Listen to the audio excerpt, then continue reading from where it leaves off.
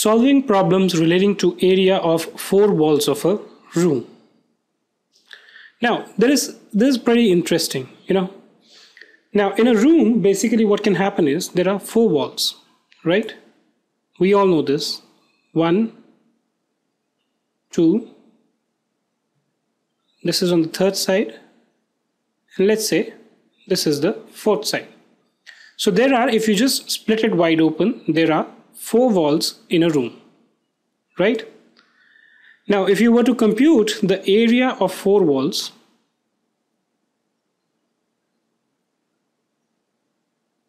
right? Without getting into derivation, we know that this is equal to 2 times the length,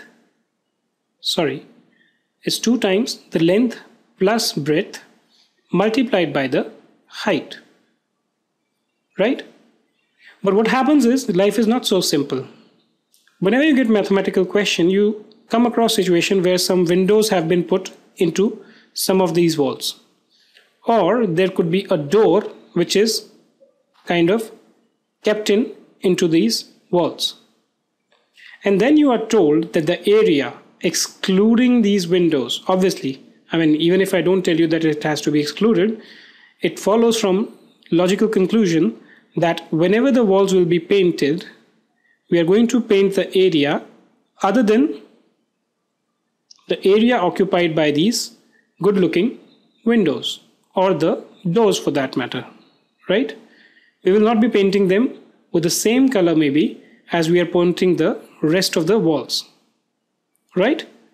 Now, given this background, you might get question that, okay, there is a house or there are these four walls which are to be painted, right? And what happens is you are also given the cost per meter square, okay? Which could be anything. Now, whenever you are solving any kind of questions like this, what you need to keep into mind is that the painted area is always going to be equal to the area of these four walls, right, minus the area of window or door as the case may be. Right? And why is it so? Because we don't paint these areas. They have a different paint or something, They may be painted, they may not be painted. But the area to be painted is excluding the area of these two things. So let's say, for example, you are told that, the length is equal to 8 meters, the breadth is equal to 10 meters, and the height is equal to 3 meters. In a room. Okay, in a room, the length is this much, the breadth is this much, the height is this much. Okay, and then you are told that there are two windows which are, let's say, of square shaped, and one door which is of a rectangle shape. Okay, the side of this square is, let's say, not 6 will be too much of us, 2 meters, and this is, let's say, 3 meters. From length and breadth 2 meters, right? Now, if you are to ask to find out the painted area, what will that be? It's obviously going to be area of the four walls, which is going to be 2 times the length plus breadth. Length is 8 meters, breadth is 10 meters, into height 3 meters, minus the area of the windows. Right? So there are two windows, so you'll calculate 2 times square of, it's a square shaped, so what will be the area of the window? Obviously side square. How long is the side? 2 meters. So 2 square minus the area of the rectangle. Area of the rectangle we all know is length into breadth. So 3 meters into 2 meters. And because there is only one door which is of rectangle shape, so we don't multiply it by anything else.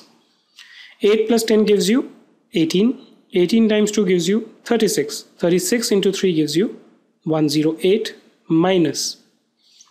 Let's pick up this one. 2 square gives you 4. 4 times 2 gives you 8 minus. The third one. 3 times 2 gives you 6. So you get 94 meter per square as the area of the painted area, right? Now if you know the cost, let's say it is 10 rupees per meter square, okay, so you can just 10 into 94 gives you 940, right? So it becomes pretty easy for you to calculate these costs.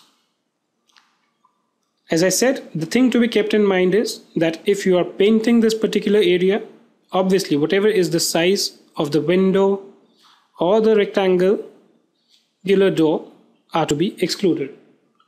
You also need to watch out. These windows need not necessarily be of a square shape. If these are rectangular shape, you calculate the area accordingly. Although no one puts in the doors of a square shaped, but if they say, what can we do? If this is square shape, you have to calculate the area accordingly. Right? With these kind of concepts, now you are ready to take up questions relating to area of 4 walls of a room.